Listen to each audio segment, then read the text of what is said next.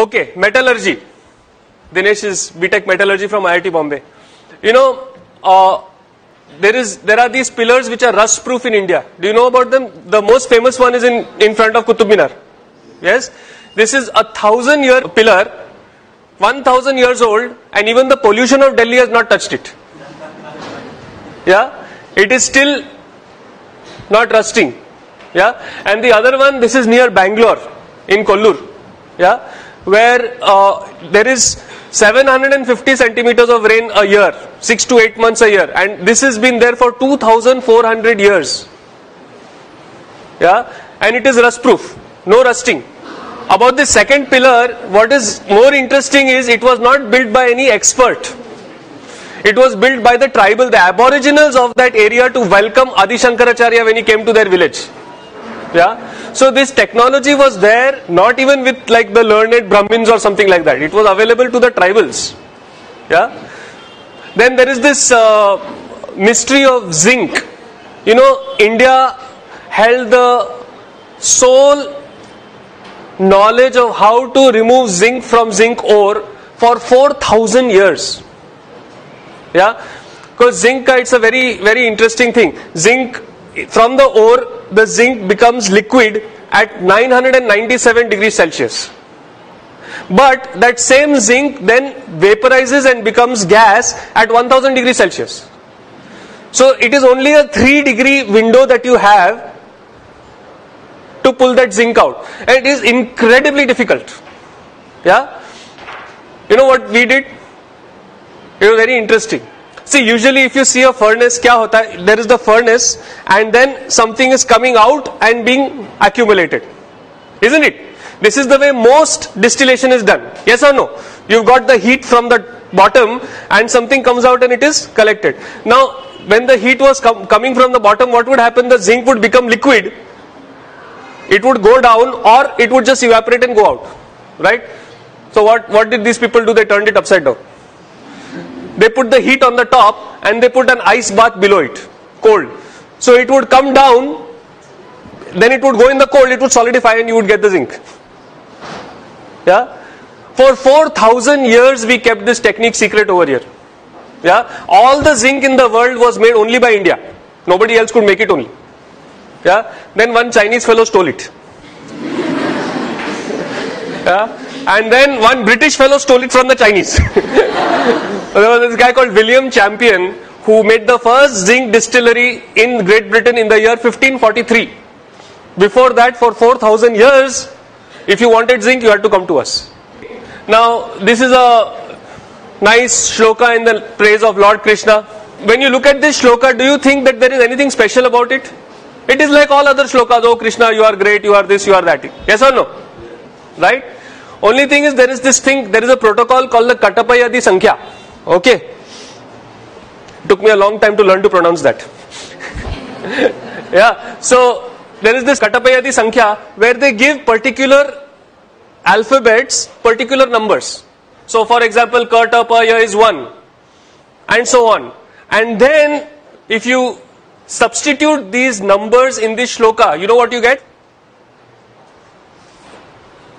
The value of pi correct to 30 decimal places.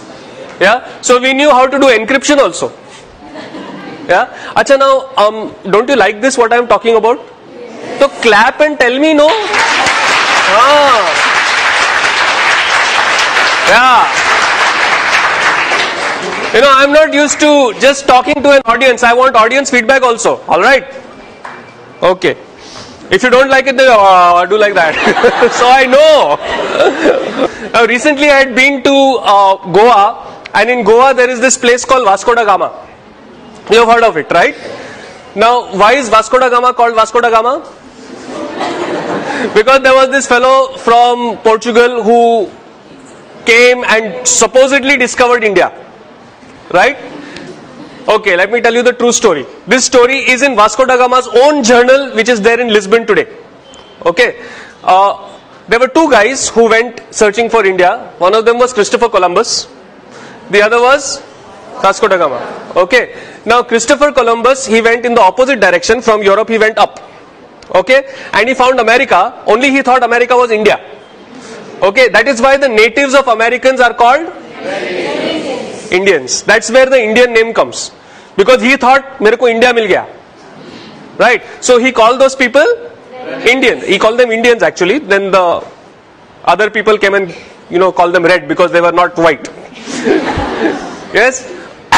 So that was Christopher Columbus' story.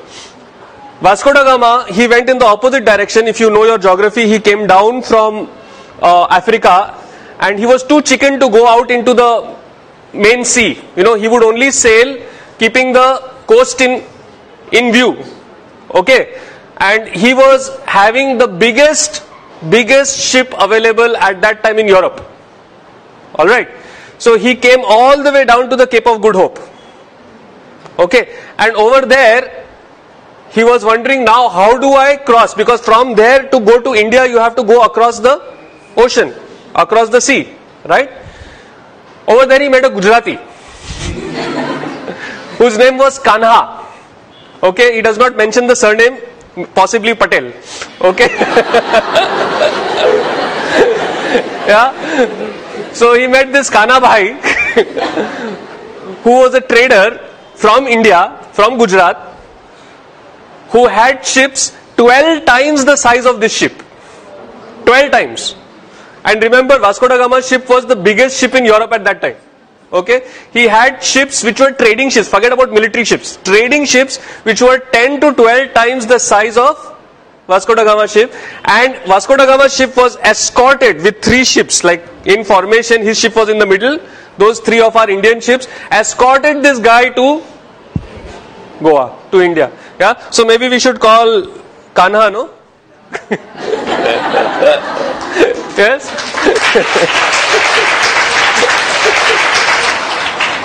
No, I mean, we could go on and on and on. The amount of history, the amount of knowledge that this country had was phenomenal.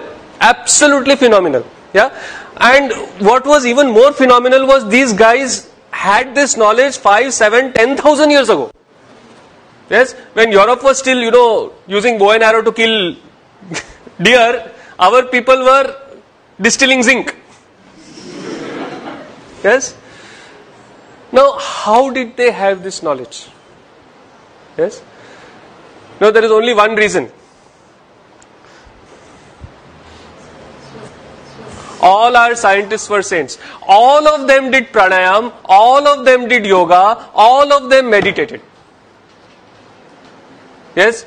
So what happened was, because when you have trained your mind like this, when you have meditated, when you know how to do this, and you have done it for appreciable number of years, then you are no longer limited by physical instruments. If you want to go into outer space, you close your eye, boom, you can go. If you want to go into the depth of the atom, you close your eyes, you can get there. And then you are seeing it, right? So it has to be accurate. That is how Arundhati Vasishtha turns out to be a twin star system which rotates around each other. Yeah? Are you getting what I am saying? Yes. Yes? That is how you can figure out how to make rust-proof iron, which even till today we have not figured out. Yeah? So the basis of science is spirituality. Yeah? And this wealth that our country has, I will not say had, this wealth that our country has was systematically destroyed by the British when they came here. Yeah? They rewrote our history. So that when they left us with a legacy of being ashamed of our own culture and our own tradition. Yoga is for freaks. You should do PT. But unfortunately, do you see that even today in schools you do PT, you don't do yoga? Yeah? So we have got independence, it's 60 years, but we are still thinking in those terms only. That is what the British wanted. Yeah? To break this country, they had to break the education system and break